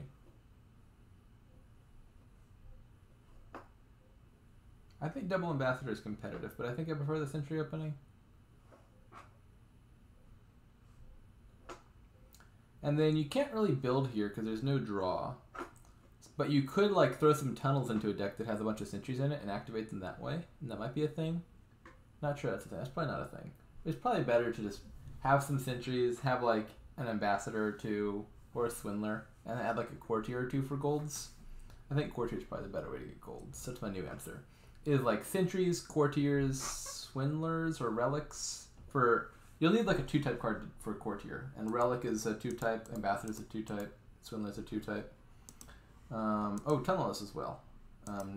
Although if you're getting courtier, you're probably not getting tunnel. And so like sentries, courtier, attack cards, and then add in some bishops, and you can bishop the golds that you gain for points. Trashing a gold with bishop is 4 points. So 5 here is just like very clearly sentry. I would not even think about it. I would just click that card reflexively.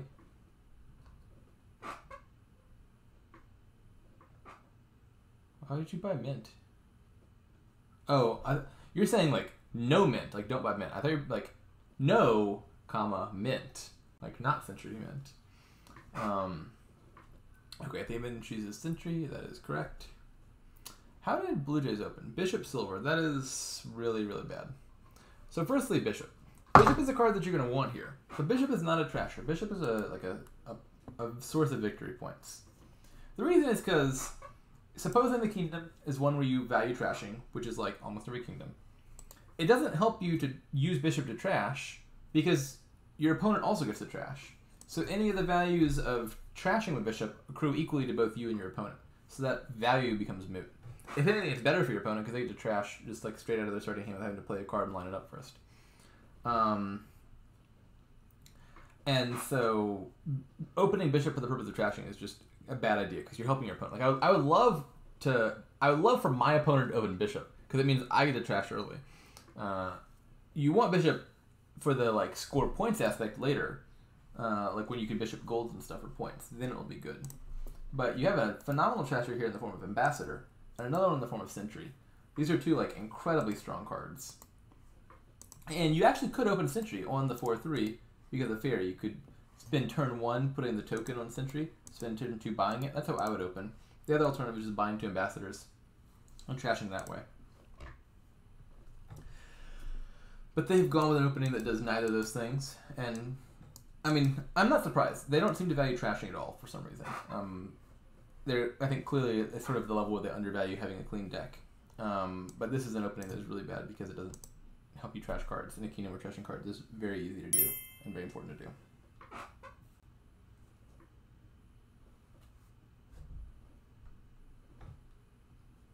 Alright, actually, let me look at the turn 3s and turn 4s. So Blue Jays buys Swindler. I mean, in the abstract, that's fine. Swindler is like a strong attack card. That being said, they need to get something that trashes. That should have been an ambassador. Make up for lost time. Theman buys Mint. Do they have money left in their deck? Wait a second. So Vagrant, Sentry, Mint. How do they plan on paying for anything?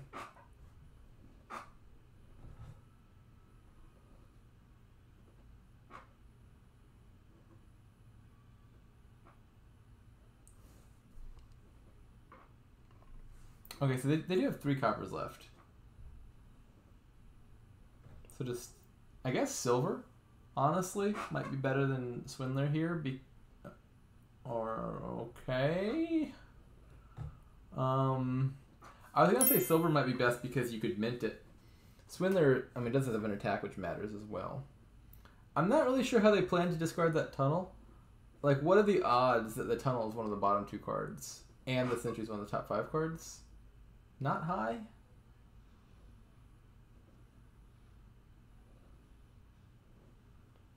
Like, I'm pretty sure that tunnel's just going to be like mostly a junk card for a while, unless they get really lucky.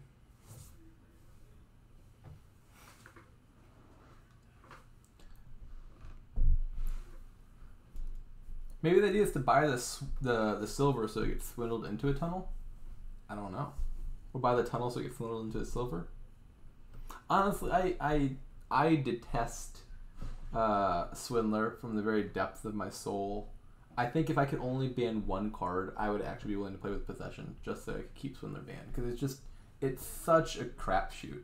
Just like rolling dice to decide the winner.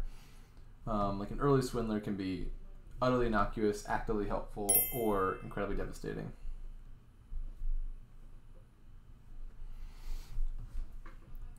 And it's like, Swindler's not like an overpowered card or anything, but it's like reasonably strong enough that you get it most of the time. And so most games you have this like massive infusion of luck.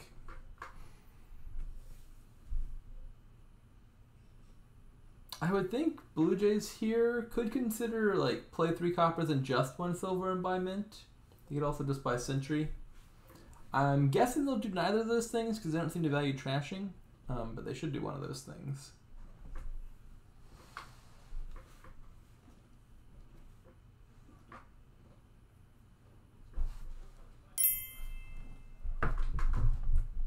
Fairy Courtier.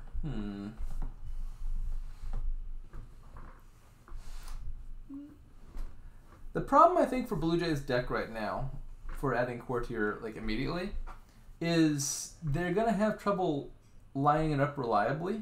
Like part of the value of having a thin deck is, for example, that you only need to have maybe like 1 or 2 targets for Courtier, like a Relic or a Swindler, to have a high likelihood of finding at least one of those in your hand with Courtier. With a deck as thick as theirs is, probably a majority of turns, if you just added a Courtier now, they wouldn't line it up. Oh, you mean for Theman. Yeah, Theman could consider it. They've got Tunnel. For Theman, I could totally see Fairy and Courtier and then buying Courtier next turn.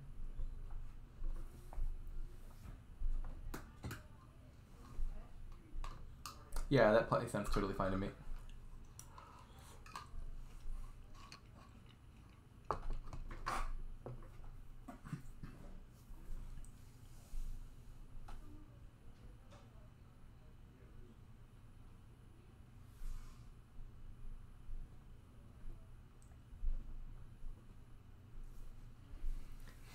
Yeah, I think like my ideal deck here is not one that is like super full of money, like tons of silvers and anything like that. Like I think you want a deck that stays relatively thin and plays Courtiers and Bishops. and then bishop's a bunch of golds is probably best. Part of the benefit of that is actually like bishop and gold are both kind of immune to Swindler. If you swindle a gold, you'll just get a gold back. And a bishop at worst gets turned into a throne room, which is still not a bad card. Courtier would be a bad card to see hit with Swindler, though. CC Blue Jays just bought a silver for 5? For 6? Wait, what am I missing here? they just bought a silver for 6. Like, I'm not one to say buy gold, but if I was gonna buy a silver anyway, why would you not just buy the card that's strictly better? I don't understand. What am I missing? Yeah, like Relic would be an even better buy than gold. My point is just like, if you can see the value in silver, surely you can see the value of gold. I would think that, realistically speaking, Relic would be a better buy, Courtier would be a better buy, Sentry would be a better buy. There's definitely many better buys there. Give them an estate. What? Why are you... I don't understand. So, maybe Blue Jays is thinking like, estate is worth points, Vagrant's not worth points, I shouldn't score points for my opponent. But then you think for a second like, you know, I do often buy Vagrants because they improve my deck. I don't buy estates because they're bad for my deck. And then you would realize that your opponent would much rather have the Vagrant in their deck than an extra junk card. And then you give them the estate. Yeah, giving your opponent estates is very much a strong attack. One that often happens in Ambassador games. Well, I mean, this is an Ambassador game, and that is a thing that happened. Although, ironically, not because of Ambassador, but because of Swindler.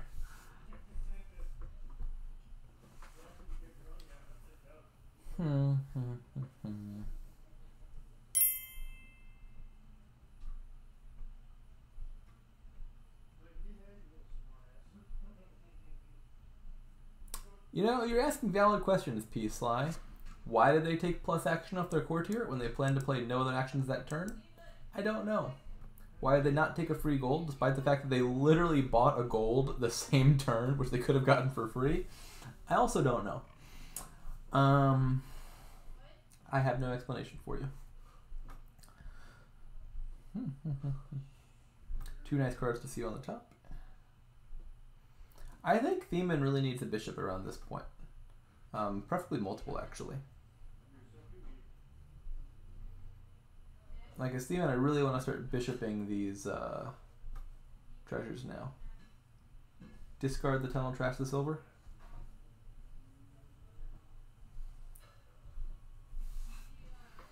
I'm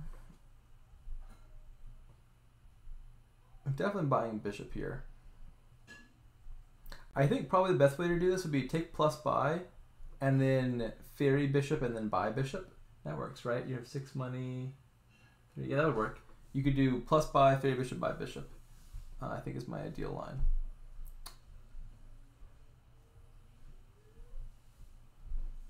Swindling province into province.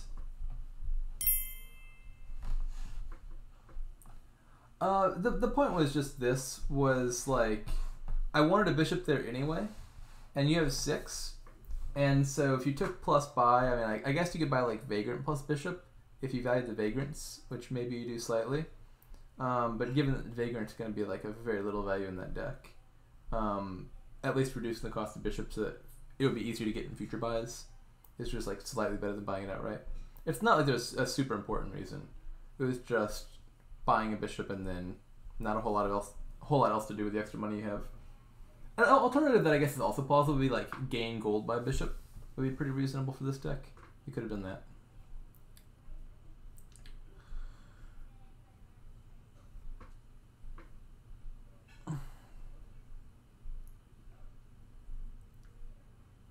That's a fair point. Maybe actually, how many swindlers? They do just have the one swindler, so I guess it's not a big deal.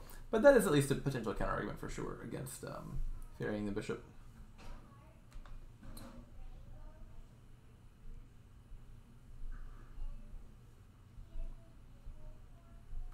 So this looks like a win for Blue Jays. Comeback time. Unfortunately, a little bit too little too late. I think maybe it was just like the pressure. Like once the pressure's off and Theman had already locked down the match, Blue Jays was like, all right, now I can relax and concentrate. Anyways, good games. The 4-2 final score for Theman, who will now promote to the H division.